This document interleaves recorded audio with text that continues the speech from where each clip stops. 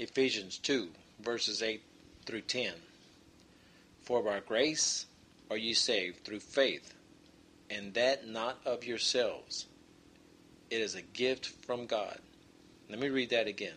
For by grace are you saved. And it says not of yourselves. It's not because you've worked your way through salvation. You've gotten it through God. Through God's grace is the way you get saved. Not because you earned it. Verse 9, it says, not of works, lest any man should boast. The Lord is saying, I don't want any man to say, oh, I got saved because of what I did. That's why he put verse 9 in there. Not of works, lest any man should boast. So we can brag that we're the ones who because of our greatness, we got saved. Because of our goodness, we got no. We're not supposed to. We all deserve hell. Every one of us. Even Christians. None of us deserves heaven. None of us are even, there is zero comparison from us to God. God is so good, so just, we can't touch him. But he has loved us. He sent his son to die for our sins. And those of us who receive his son, now we have salvation through his grace. But it's not because of our works. Because if it was because of our works, then we can boast about it, brag about it. And the Lord says, no, you're not going to have any right to brag about anything. You're saved through grace, through my love. Verse 10, for we are his workmanship, created in Christ Jesus unto good works, which God hath before ordained that we should walk in them. Now verse 8, that's pretty clear. It's a pretty clear verse. You don't save yourself. Verse 9, if we keep ourselves saved, then who's doing the saving? If it's us, then we can boast about it. How good we are, like I said. But it's not us. And again, verse 10, now we will do good works because we are Christians. But that's not what saves us. I got to keep throwing that in there because there's religions out there who really believe that you're saved by your works. And I've showed you over and over through the scriptures. And you'll read them again. If you're writing down these verses, you'll read them again and read it for yourself. That works does not save you. In Mark chapter 10, verses 23 through 27. And Jesus looked around about and said unto his disciples, how hard shall they that have riches enter into the kingdom of God? And the disciples were astonished at his words. They were astonished because that's what they had been taught about the riches. But Jesus answered again and saith unto them, children, how hard is it for them that trust in riches to enter the kingdom of God? And there's people out there like that. There are people who are well off and they think they're right with God because either they tithe, they give to the church. They think because of that they're right with God. And there's preachers out there who preach that. They preach if you don't have riches, then you're a failure. You're not walking with the Lord. I guess they needed to preach that to John the Baptist. John the Baptist had nothing. And he's probably had the closest walk with the Lord than anyone I know. John the Baptist. If you don't know who John the Baptist is, read your Bible and find out who he is. He lived in the wilderness. He ate locusts, but he lived for the Lord. He separated himself from the world. The Bible says we should separate ourselves from the world. Many of us don't. But I will say this. The Amish, they're pretty darn close on the way to God, on the way God wants it to be. Because the Lord says we're strangers in this world now. He says you're not of the world anymore. And like I said, the Amish, they have separated themselves from the world. And we could learn from them. Verse 25.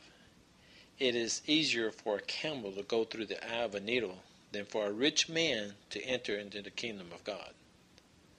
Referring back to verse 23. Verse 26. And they were astonished out of measure, saying among themselves, who then can be saved? And verse 27. And Jesus looking upon them saith, with men it is impossible, but not with God. For with God all things are possible. Verse 27, what's it say? With men it is impossible. We can only be saved through God, through Jesus Christ. Verse 26, it says it. Who then can be saved? And Jesus answered in verse 27, with men it is impossible, but not with God. So what's that telling you? It's saying you cannot save yourself. You can only be saved through the Lord. John 17, 11 and 12. And now I am no more in the world, but these, speaking about his disciples, but these are in the world, and I come to thee, Holy Father, keep through thy own name those whom thou hast given me, that they may be one as we are one. What's the Lord saying here? Keep. The Lord keeps you. You don't keep yourself. The Lord keeps you. Verse 12, while I was with them in the world, I kept them in my name. The Lord Jesus said, I kept them in my name. Those that thou gavest me, I have kept, and none of them is lost, but the son of petition, Judas. Judas wasn't saved, like I tell you. He never addressed Jesus as Lord. He always called him teacher, that the scriptures might be fulfilled. Jesus keeps you. You do not, if you think it's your works that keep you saved, you're wrong. Right here it says Jesus keeps you. It doesn't say you keep yourself by keep doing right. It doesn't say that. It says Jesus kept us. In John 17:20, neither pray I for these alone, but for them also which shall believe on me through the word. So Jesus is saying, not just for my disciples, these verses I just read, he said, not just for the disciples that I'm praying for, but those that are in the world, those who believe on me. So it's all of us. John 18:9, that the saying might be fulfilled, which he spoke. Of them which thou gavest me have I lost none. He hasn't lost any. Those that the Lord has given him, Jesus says, I have lost none. So if you believe you can lose your salvation, you're wrong. Because the Lord, if you become a born-again Christian, if you become his, Jesus said right here, he has lost none. You're either going to believe your religion or you're going to believe the Word of God. You have a choice. Read the Scriptures. See what the Scriptures say. Did any moral acts of righteousness, did that save you? Acts of righteousness? No, because I already told you, Titus 3:5 says, no matter how righteous you are, unless you have Jesus Christ in your heart, you're not going to make it. Then there is no unmoral acts that can unsave you. Do you see what I'm saying? If it wasn't the acts that saved you, then how doing these things that are not of the Lord unsave you? It can't unsave you because it didn't save you in the first place. You weren't going to hell for your sins like drunkenness and stealing, lying, adultery, and so on and so on. You weren't going to sin for that. You were going to hell because you rejected Jesus. That's the only sin that sends you to hell, is rejecting Jesus. The Lord says there's only one sin I cannot forgive, and that's blasphemy. And that's saying you reject. That's you saying you reject Jesus. And he said that's the only sin I cannot forgive. So you weren't going to hell because you were getting drunk or stealing. So how are you going to lose your salvation if that's not the stuff that saved you? You understand what I'm saying? Ephesians 1:13, in whom ye also trusted, after that ye heard the word of truth, the gospel of your salvation, in whom also after that ye believed, you were sealed with that Holy Spirit of promise. You were sealed. God sealed you with the Holy Spirit. No one can break that seal. You can't break the seal. If you're a born again Christian, you're not going to break the seal because you will continue with the Lord. That's what the Bible says. In many verses it says you will continue with the Lord if you're his. If you're not his, you won't continue it. It wasn't that you lost your salvation. It's just you never had it. Because if you had it, you will continue with him. This seal is not a sealing like of a jar. It's the one used like It's kind of like in the old days where they would put putty on the envelope and they did put their stamp on the putty showing who they were. This is kind of the sealing it's talking about. The Holy Spirit has sealed us. We're sealed with the Holy Spirit. We have the guarantee that we're going to heaven when He comes or when it's time for us to go. 1 John 5:18. We know that whosoever is born of God sinneth not. Doesn't mean you never sin. It just says it means that you don't continue in sin. But he, talking about Jesus, but he that is begotten of God keepeth himself, and that wicked one touches him not. What Jesus is saying here is He holds us securely. The devil can't touch us. Now let me say this. When you're a born again Christian, you have the Holy Spirit in you. You have the power of God in you. Satan cannot touch you. He can't make you do anything. If he does, it's because you have allowed him. You have allowed him to tempt you with whatever. You have allowed it. But you have the power of God in you to overcome these sins. So when the expression, the devil made me do it, yeah, it could be true, but it's because you let him do it. It wasn't because you didn't have the power, because you have the power to overcome it. Now I'm going to give you some verses that are just absolute, no doubt, on who does the saving. Let me read John chapter 1, verses 12 and 13 to you. Chapter 12. But as many as received him, to them gave he power to become the sons of God, even to them that believe on his name, which were born not of the blood, nor of the will of the flesh, nor of the will of man, but of God. They were born of God, not of man. They were born of God in the Spirit. Okay, you are born of God. Once you receive him in your heart, you are a born again Christian. And you belong to him. He is now your Father, your God. Just like parents who have children. When do your children, is there any time when your children are no longer your children? Oh, I know there's fights and arguments, and some might even stay away, but they're still your child. They have your blood. It's the same thing here. Once we're born of God, once we give him our heart, Jesus gave his blood that we can be the children of God. So it's the same thing. Once that happens, we're his. We'll always be his. We cannot lose it. And that's why I keep trying to show in the scriptures, God keeps us. And I'll show more scriptures on top of that. John 3:36. He that believeth on the Son hath everlasting life. It says he hath. He has it. He that believeth on the Son has, not working for it, it says he has everlasting life.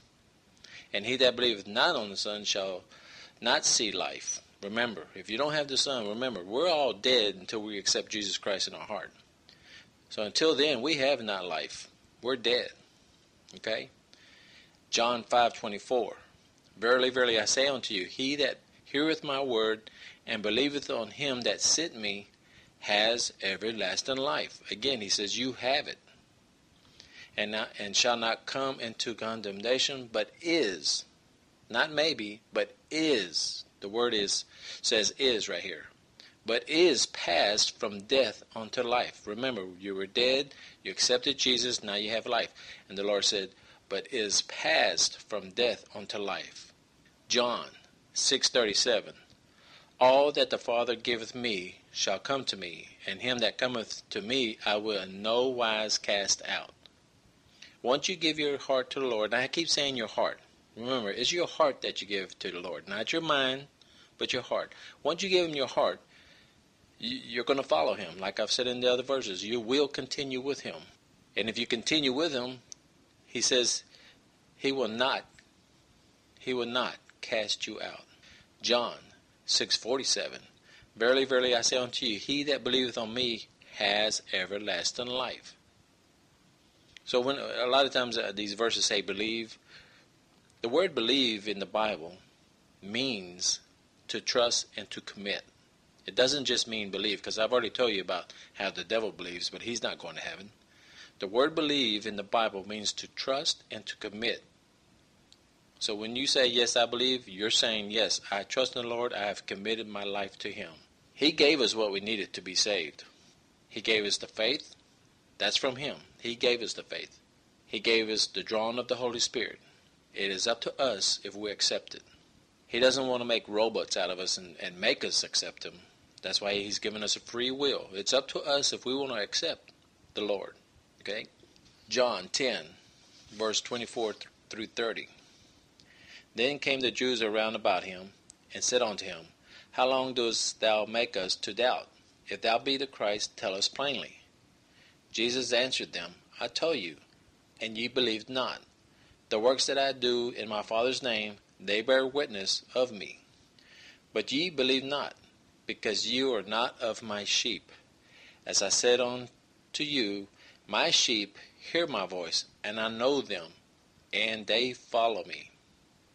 If you're a child of God, you will follow Him. If you're truly a child of God, you will follow Him. That's what He's saying here. In verse 28, And I give unto them eternal life, and they shall never perish, neither shall any man pluck them out of my hand. They shall never perish. Once we become His, we shall never perish. We belong to Him. Period. I'm reading you the verses here.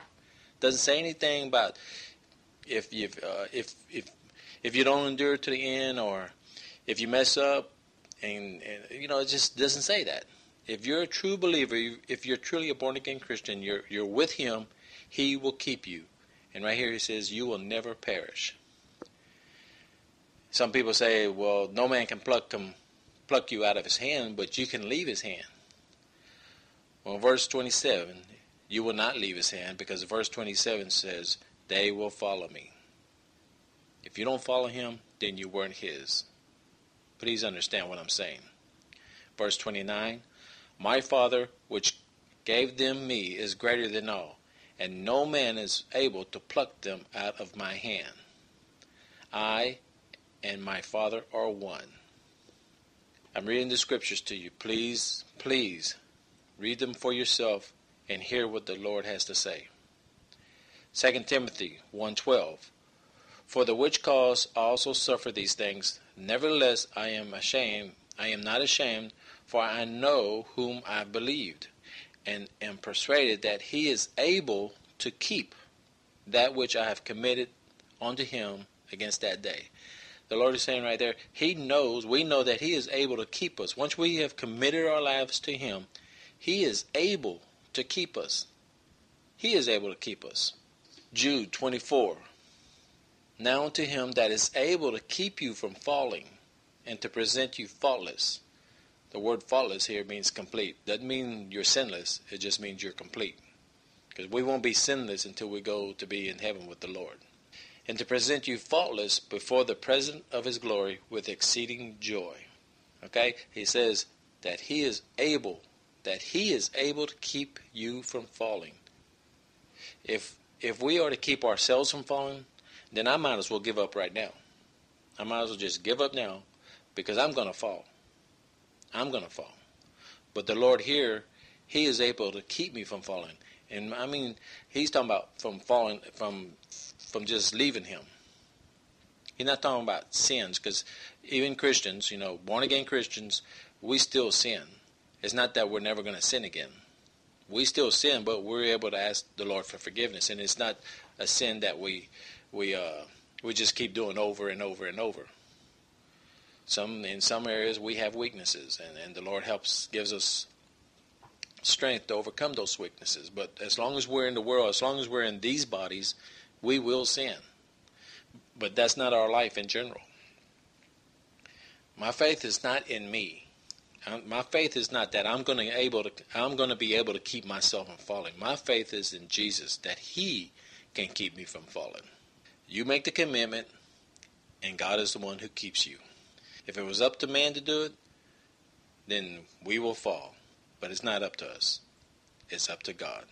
What does the word save mean? The word save means you made it. You made it. If He was to put in here, I'm saving, then that's something that's still working. But the word is not saving. The word is saved. We are saved. That means you have made it. If you didn't make it, that means you weren't saved. And like I said before, if you don't make it, it's because you weren't really his. You weren't really one of his sheep. Because his sheep will follow him. And you might ask, well, what are we saved from anyway? Well, we're saved from hell. If you're not going to hell, then where are you going? To heaven. Because there's only two places to go to when you die. Either you're going to make it to heaven or you're going to hell. There's no purgatory. There is not a purgatory. Read the Bible. You will not find purgatory in there. You either make it to heaven or you go to hell. And it's totally up to you.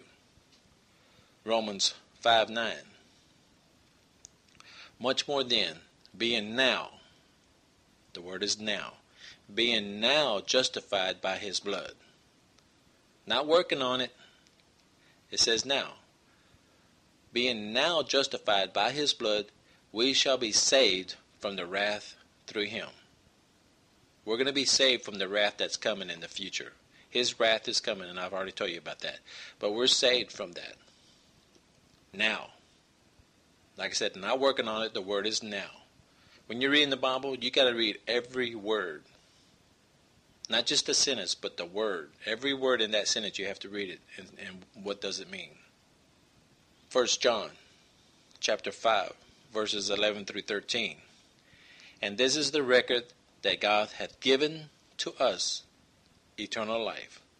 That God has given us eternal life. And this life is in his Son. He that hath the Son hath life. Again, if you have the Son, if you have Jesus Christ in your heart, you have life. He that hath not the Son of God hath not life. These things I have written unto you that,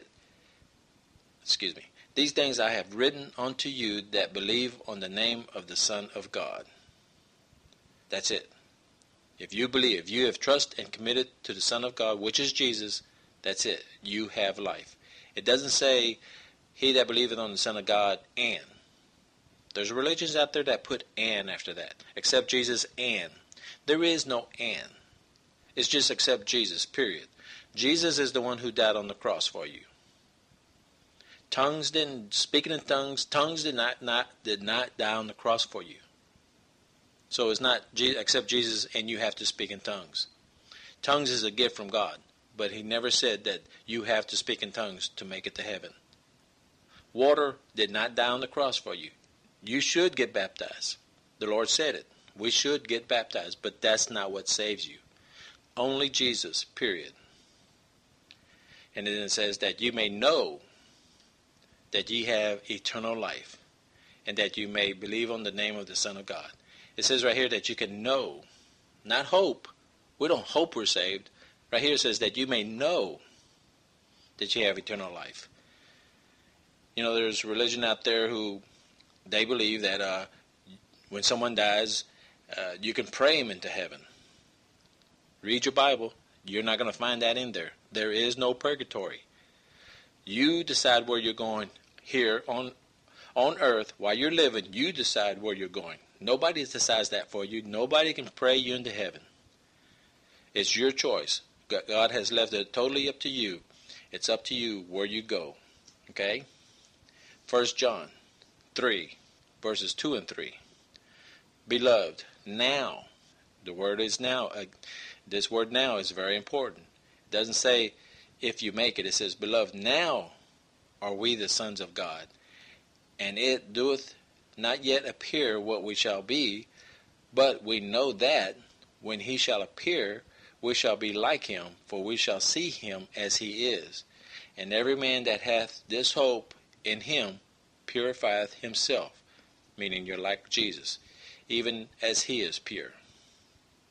But again, the word here is now. You're now a son of God. And once you become a son of God, that's it. You're his. You cannot lose your salvation. Works does not save you. Doing good deeds does not save you. Giving your heart to the Lord is what saves you. And once you do that, if you mess up along the way, like I said about backsliding, and we do make mistakes, that doesn't mean you lose your salvation. It means you need to get on your knees and repent and get back with the Lord. if you're a born-again Christian. Hope you understand what I'm saying. 2 Peter 1:10. Wherefore, the rather, brethren, give diligently to make your calling and election sure. For if you do these things, you shall never fall. So it's saying, make sure what you're choosing. Make sure this is what you do. When you become a Christian, when you give your heart to the Lord, make sure this is what you want to do. And He will keep you from falling. Now, I've read a lot of scriptures to you. I hope you wrote them down so you can read them again. But from the scriptures, not what I think, not my opinion. From the scriptures, I see that once you're born again, you're His, period. You're guaranteed. You got the seal of the Holy Spirit to go to heaven.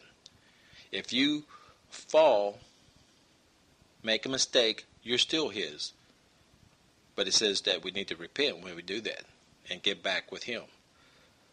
We don't lose our salvation. We're just not walking with the Lord at that time.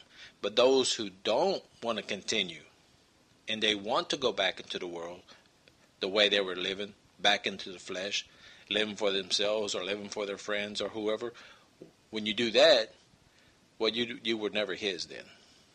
You never did belong to Him. You went through the motions, just like I was talking about the apostate people. They had the head knowledge. They did a lot of things that Christians do. But when it came right down to it, they were like Judas. They decided, no, that's not what I want. So I hope this teaching helps you to understand that eternal security is for real. It's in the Bible. And the people who use verses to show that you can lose it, you need to read those verses and see who the scripture is talking to. Like I said before, all the scriptures in the Bible are not for Christians. There's scriptures in the Bible that are for lost people or for backsliders. So when you read, make sure you know who the scriptures are talking about.